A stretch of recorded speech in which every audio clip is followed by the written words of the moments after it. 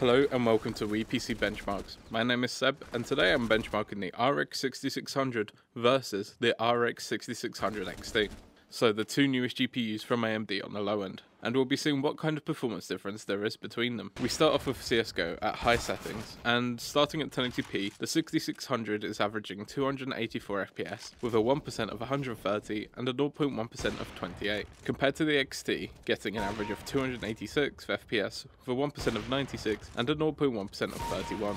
But as you can see, both GPUs are not being utilised fully here. Then at 4040p, the 6600 averages 274 FPS with a 1% of 145 and a 0.1% of 48. Then the XT is averaging 266 FPS with a 1% of 113 and a 0.1% of 51. The difference coming from the non-XT having a usage of about 15% more than the XT. And then at 4K, the 6600 averages 158 FPS with a 1% of 50 and a 0.1% of 15, whereas the XT averages 180 FPS with a 1% of 89 and a 0.1% of 72. The next game is Dirt 5, and an ultra high with ray tracing off.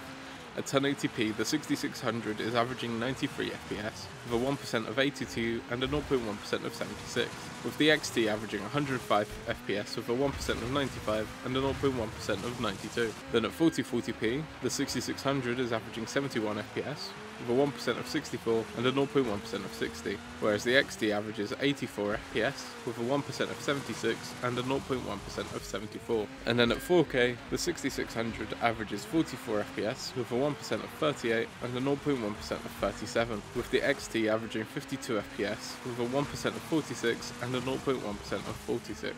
Turning on ray tracing, and now at 1080p, the 6600 is averaging 76 FPS with a 1% of 67 and a 0.1% of 58, and the XT is averaging 84 FPS with a 1% of 79 and a 0.1% of 78. And at 4040p, the 6600 is averaging 50 FPS with a 1% of 51 and a 0.1% of 46, with the XT averaging 66 FPS with a 1% of 59 and a 0.1% of 58. Then at 4K, the 6600 is averaging 34 FPS with a 1% of 29 and a 0.1% of 28, with the XT averaging 40 FPS with a 1% of 37 and a 0.1% of 36. Moving on to Doom Eternal next, and an ultra nightmare. At 1080p, the 6600 is averaging 131 FPS with a 1% of 91 and a 0.1% of 29, with the XT averaging 172 FPS with a 1% of 125 and a 0.1% of 102. Then at 4040p, the 6600 is averaging 93 FPS with a 1% of 72 and a 0.1% of 28, compared to the XT, which is averaging 131 FPS with a 1% of 105 and a 0.1% of 102. And at 4K, the 6600 is averaging 50 FPS with a 1% of 38 and a 0.1% of 17, which is similar to the XT, which is averaging 49 FPS with a 1% of 39 and a 0.1% of 36. We move on to Evil Genius 2. And an ultra with FSR off. The 6600 averages 194 FPS with a 1% of 120 and a 0.1% of 107, with the XT getting an average of 228 FPS with a 1% of 189 and a 0.1% of 160. Then at 4040p, the 6600 is averaging 128 FPS for 1% of 103 and a 0.1% of 88, with the XT averaging 154 FPS with a 1% of 133 and a 0.1% of 130. And then at 4K, the 6600 averages 61 FPS with a 1% of 53 and a 0.1% of 48, with the XT averaging 75 FPS with a 1% of 66 and a 0.1% of 64. Next up is Fortnite, and on Epic preset, and at 1080p, the 6600 is averaging 90 FPS for 1% of 79 and 0.1% of 42, with the XT averaging 108 FPS for 1% of 23 and a 0.1% of 6, up to 4040p, and the 6600 is averaging 57 FPS for 1% of 24 and a 0.1% of 9, compared to the XT, which is averaging 68 FPS with a 1% of 41 and a 0.1% of 15. Then at 4K, the 6600 is averaging 26 FPS with a 1% of 11 and a 0.1% of 6, and the XT is averaging 34 FPS with a 1% of 9 and a 0.1% of 6. Onto New World on very high settings, and at 1080p the 6600 is averaging 75 FPS with a 1% of 32 and a 0.1% of 13, with the XT averaging 89 FPS with a 1% of 44 and a 0.1% of 29, up to 1440p, and the 6600 averages 51 FPS with a 1% of 14 and a 0.1% of 8. Then the XT is averaging 64 FPS with a 1% of 35 and a 0.1% of 15. Then at 4K, the 6600 is averaging 26 FPS with a 1% of 21 and a 0.1% of 14, with the XT averaging 31 FPS with a 1% of 23 and a 0.1% of 20. Rainbow Six Siege is next on Ultra, and at 1080p, the 6600 is averaging 261 FPS with a 1% of 199 and a 0.1% of 160, with the XT averaging 344 FPS with a 1% of 233 and a 0.1% of 203. At 1440p, and the 6600 is averaging 162 FPS with a 1% of 130 and a 0.1% of 120, with the XT averaging 266 FPS with a 1% of 230 and a 0.1% of 209.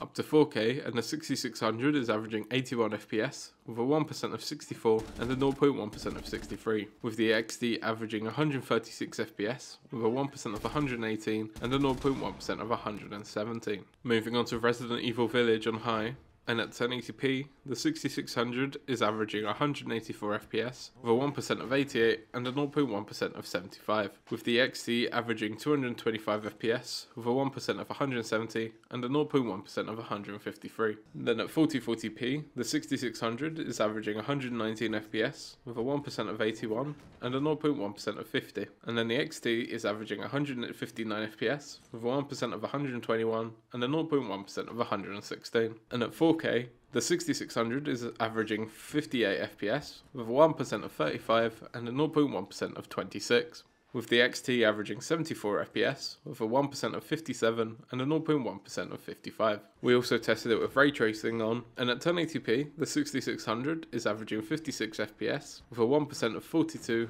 and a 0.1% of 27, with the XT averaging 69 FPS with a 1% of 58 and a 0.1% of 41. Then at 1440p, the 6600 is averaging 49 FPS with a 1% of 37 and a 0.1% of 31, with the XT averaging 60 FPS with a 1% of 50 and a 0.1% of 36. Up to 4K, and the 6600 is averaging 34 FPS with a 1% of 27 and a 0.1% of 22, with the XT averaging 46 FPS with a 1% of 39 and a 0.1% of 30. We move on to Shadow of the Tomb Raider, and at 1080p on Ultra, the 6600 is averaging 111 FPS with a 1% of 90 and a 0.1% of 85, with the XT averaging 134 FPS with a 1% of 116 and a 0.1% of 110.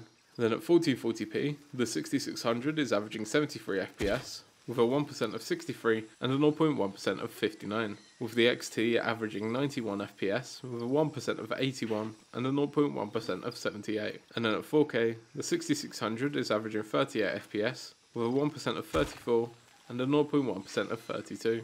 Then the XT is averaging 46 FPS for 1% of 40 and 0.1% of 26. And now with ray tracing, the 6600 is averaging 33 FPS with a 1% of 25 and a 0.1% of 23, with the XT averaging 40 FPS with a 1% of 33 and a 0.1% of 33 as well. And at 1440p, the 6600 is averaging 22 FPS with 1% of 17 and a 0.1% of 17 as well, with the XT averaging 28 FPS for 1% of 21 and a 0.1% of 21 as well. And at 4K, the 6600 is averaging 9 FPS with a 1% of 7 and a 0.1% of 6, with the XT averaging 10 FPS with a 1% of 7 and a 0.1% of 7 as well. And lastly, we move to Warzone, and at 1080p high settings, the 6600 is averaging 153 FPS with a 1% of 114 and a 0.1% of 31, with the XT averaging 188 FPS with a 1% of 137 and a 0.1% of 100.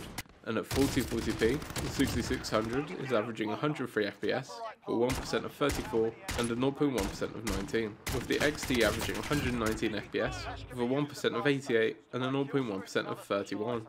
Then at 4K, the 6600 is averaging 61 FPS with a 1% of 35 and a 0.1% of 11, with the XT averaging 60 FPS with a 1% of 26 and a 0.1% of 26 as well. So there you have it, the RX 6600 versus 6600 XT. As expected, the XT version takes the win most of the time, but even so, the non-XT can keep up in certain situations, and for $50 cheaper, it is a good consideration. So, thanks for watching, please like and subscribe, and I'll see you in the next one.